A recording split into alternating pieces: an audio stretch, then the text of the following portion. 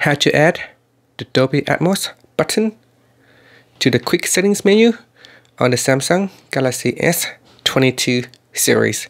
First, tap on the home button to go back to the home screen, and from the home screen, swipe down at the top with 2 fingers to open up the quick settings menu.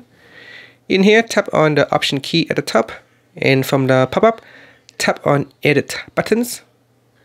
Then in here, in the available buttons panel at the top, swipe across, and then touch and hold on Dolby Atmos button and drag it down into your quick settings menu and let go.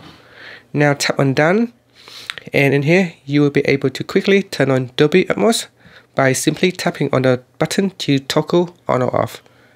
Now you can also long press on Dolby Atmos, and this will allow you to go in here and choose the different mode from auto to movie to music and to voice.